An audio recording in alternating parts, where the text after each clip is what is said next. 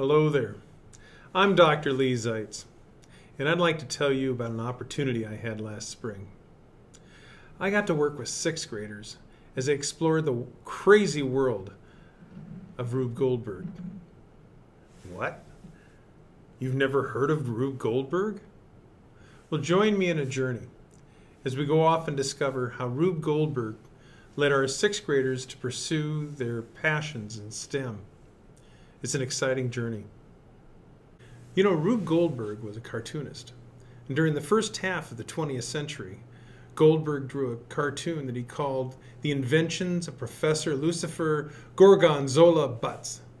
These pictures, these cartoons depicted complicated inventions that were created to perform simple tasks, and this was the basis of the Rube Goldberg invention. You'll notice that on this page, there's the self-operating napkin, which is just exactly one of those inventions. Here's an example of a person who's ready to go to bed and wants to turn off the lights. This person pulls up the covers, and the covers are attached to a string that's attached to a bird that has a horn on the top of its head. That falls back, it pops a balloon, the balloon blows air that then takes the flame from the candle and puts it towards the cat. The cat doesn't like that, so the cat jumps into the water. The water splashes, it goes back up into the cup. The cup gets heavier. That causes the scissors to cut the string, and the string lets go and drops the lead weight, which then sets off the cannon and turns off the light. Pretty complicated, huh? How's that for easy? Let's take a look at an animation of this. Here's the Rube Works answer to how to turn off a light.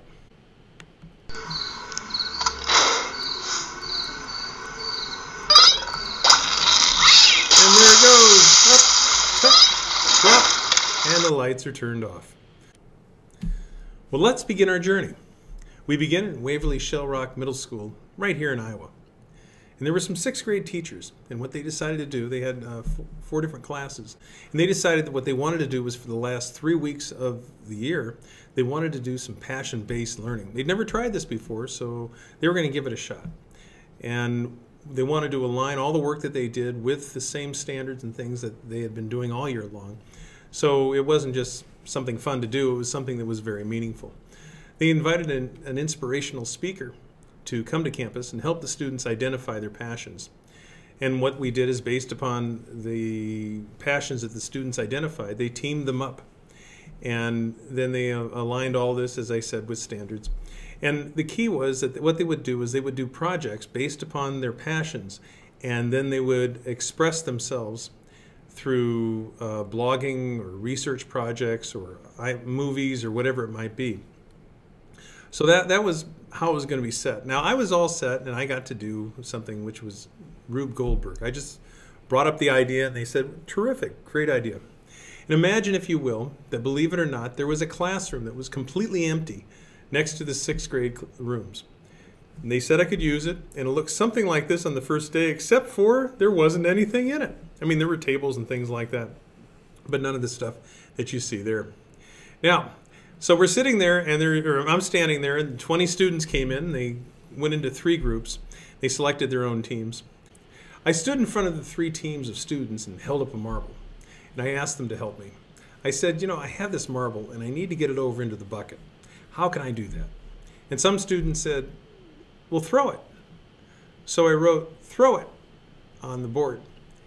And then I tried throwing it, and I missed. So I picked up the marble.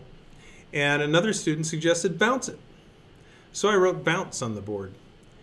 And I tried it, and I missed again. Now it was time to challenge the students. I gave a large marble to each of the teams and challenged them to come up with 10 ways in which they could get that marble into the bucket. And all of them took me up on the challenge. What they did is they wrote their great ideas on the boards, and they had a whole bunch of them. They ranged all the way from catapult to pipes to even radio-controlled helicopters. It was really quite inventive if you think about it.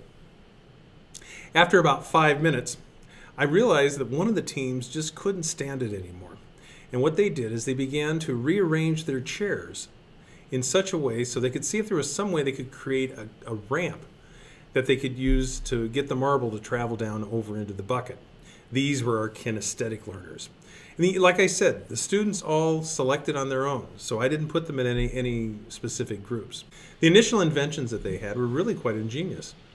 As students looked around the room, they found that there were ramps and pipes and duct tape and a whole bunch of things for them to use. You might even notice that there were some innovative ways in which they used science books. Some students even used their iPads to come up with new ways in which they could do this type of project. This was the end of the first day. Now, when the students returned for the second day, I had already disassembled all of their inventions and placed all the materials on this table. You might notice that I actually added a whole lot of things. I brought in new tools for them to expand their experimentation. In stage 2, we wanted to be more methodical about the way in which we did things. You see, we needed to consider the machines and ideas that they could use for their inventions. We wanted them to brainstorm a list of machines that they could then use and create an invention. And it didn't matter if it was practical, it was a matter of brainstorming. You'll notice we have pipes and funnels and bounce it on a trampoline, get a trained dog, whatever it might be, whatever it takes to get it there. And we didn't have any books available for Rube Goldberg inventions, so we turned to the internet. And I used Google Docs, where I created a document filled with links to videos and Rube inventions. The intent was for the students to watch these videos on their own and to get their ideas for their contraptions they were inventing in class. We also watched some of these at the beginning of every session, just so they can get ideas about what to do and also maybe build the creative process. Here's an example of one of the videos that they had.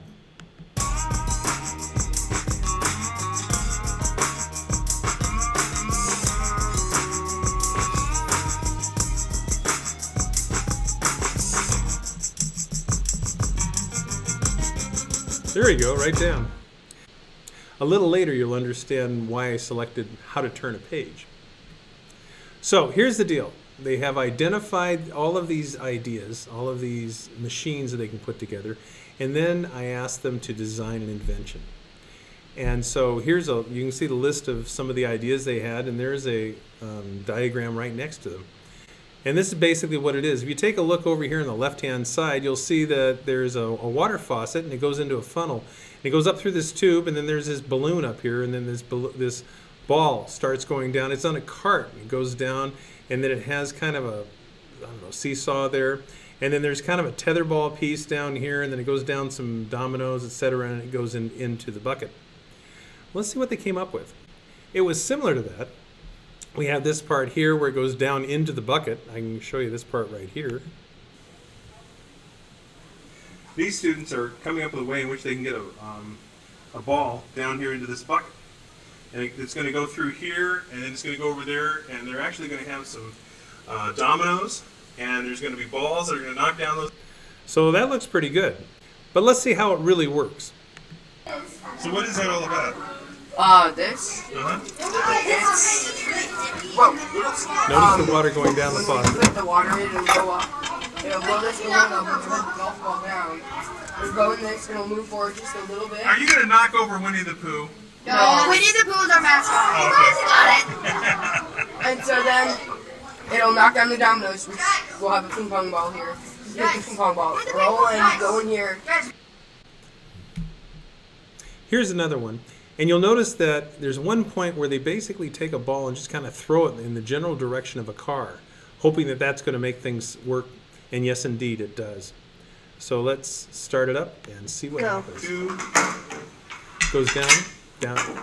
There's the ball, hits the car, knocks the lead ball, and look at that, right into the bucket. So their inventions were working. Now it's time to take it up a notch. It's time to go for the final invention. And here we go. As I said before, the goal in Goldberg invention is to accomplish a simple task. You know, if we take a look at Webster's New World Dictionary, it defines Rube Goldberg as a comically involved, complicated invention laboriously contrived to perform a simple operation. Now, I must admit that when we used it, we used something a little simpler, like a complex chain reaction created to achieve a simple task. Either way, the idea is that it's very complicated and it's really just a very simple task. So what I wanted students to do is I wanted them to do some brainstorming about simple tasks. And here's a wild list of tasks. And what they decided upon was one group decided upon making a smoothie, another one to put chips into salsa, and another one popping a balloon. Let's go through and take a look. These are the steps that I wanted them to use. Please take a look at the words on the right-hand side. We'll be getting into those later. But on the left-hand side, this was the process I wanted them to do. First of all, I wanted them to identify a simple task. After they did that, they needed to identify the parts of that simple task. Consider how the parts work together. And then for the rest of the invention, they needed to use 15 ideas or machines, you know, those little pieces like dominoes going down. And then they needed to use at least 3 forms of energy. Those were what we saw on the previous page where they had the different types of energy. They needed to set up the plan and then build it. Let's start creating the final projects. Let's see what happens. Okay, the first one, the team was going to pop a balloon. Now here's some photos of their contraption. You'll notice that there's a phone in the first photo. And if you set your phone to vibrate and put it on an incline, what will happen is that when you call it, it will move down the slope. It'll vibrate down the slope and eventually hit the marble. And this loop-de-loop that you see down at the bottom has a card and an accelerator in it, which gives it the power that it needs to knock over the Jenga blocks at the end. So are you ready to see this happen? Let's take a look. 1, 2, 3. Now what's happening right now is they're phoning that phone and it's actually vibrating and it's moving down, and in a second it's going to be hitting the ball. There it goes. Here comes the ball. Here comes the car. Oh. Shake the table. Oh. Well, I guess sometimes you do shake the table. Now what about the smoothie? Now the smoothie I thought was one of the most industrious of them all, because what they needed to do is they needed to take all of the ingredients, get them into a blender, and then somehow turn the blender on so they could actually have a smoothie. And so you'll notice that on the left-hand side in that cup there is yogurt and a banana. And then what they needed to do is on the other side is they actually started it with a ball at the very top. You see up there with the pink right up here?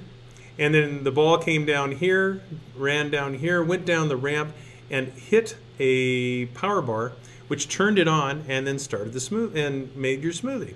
Let's see what that looks like. Here we go. There it goes, the smoothie. And we go up here to the top. They add the ball goes down, comes down, turns it on, and voila, a smoothie. That's terrific, eh? Now, dipping a chip, I must admit that this also was quite elaborate. And if you take a look at it, this is what it looks like. And the ball will go down into this tunnel. It'll go down this ramp, go over here, continue down here, it'll come back. And then eventually it will roll down here, it'll come over here, come down the pipe, come back down here, come down here, and then it will come down here, and there is a robot that's going to be going along here that will grab the chip, bring it over here. And the funny thing was that they couldn't figure out how to make the robot arm put the chip into the dip, so they're actually using a fulcrum so that when the ball comes down, hits the lever, this will come up and put the dip around the chip. Let's see how that works. 2, 3. Goes down the tube, comes back, down the aisle. Notice they don't even have a ramp here. Goes down here, down the ramp, and here it comes. It grabs it, it moves it over, lifts it up, and boom. Look at that. It did indeed work. So, let's take a look at teaching strategies. Teaching strategies are all about problem-based learning. You need to set up a problem-based learning mindset. And what this means is that you begin with an essential question, like how do I get the ball in the bucket? Or later on you challenge them to generate a task that they're going to identify the task and then find the answer to. Then you provide a process structure. You lead them along the discovery path, but you don't control their progress. You don't have to have step, step, step, but you provide enough structure so they can learn from that. And then you identify your deliverables. The important thing is that you want to identify parameters for the outcomes, but you don't necessarily want to, squelch creativity. So we tried to integrate physics into this. I must admit that I'm not a physics teacher, so I don't know a lot about that. I had to do some reading, and I had to contact some of my friends. But here we presented the language. We wanted to use the language. You notice that when we talk about energy, we're talking about transport. Transport and transfer really don't fit into the energy aspect. When we get into kinetic and potential and thermal, these are all the things that we use these terms as we did our projects. And we wanted to build on the concepts and the process of what was happening. And we aligned with standards. You'll notice we aligned with science, technology, and writing. And you'll notice that the students are working here on their project, and right up above them are some sentence strips. And on those sentence strips, we have writing standards, using technology to produce writing and interact and collaborate with others. That sounds a lot like the blogging work that we were doing. And so we have science and technology, and you'll notice under science we talk about Newton's second and third laws.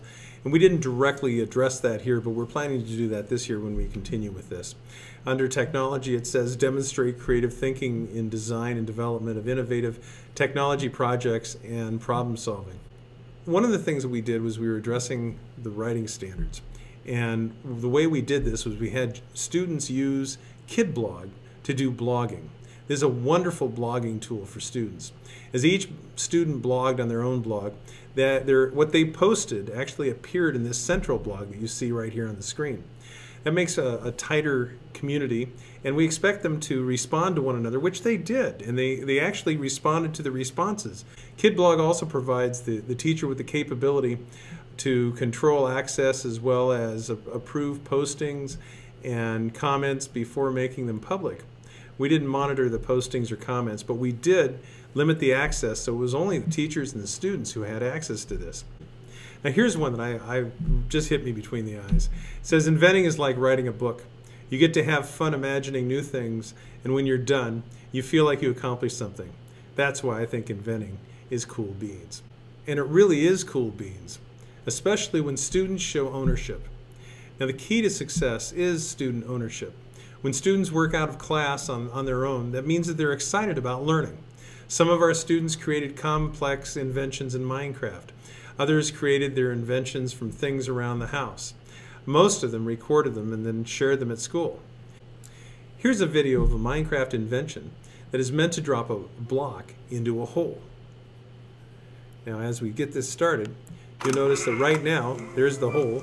We're going back, we're seeing all of the blocks that he's loaded up. And then we turn around and he hits the lever, boom, and now each of the blocks hits each other. This is a complex chain reaction, and boom, it dropped it right into the center. Remember when I showed you the idea for turning a page? Well, here's one developed by one of our 6th grade troopers that ran with the help of his friend, the bearded lizard. There it goes, on down, hits that, and boom, turned the page. We began this journey looking at ways to turn lights off in a room. Here's how some of our students addressed the challenge.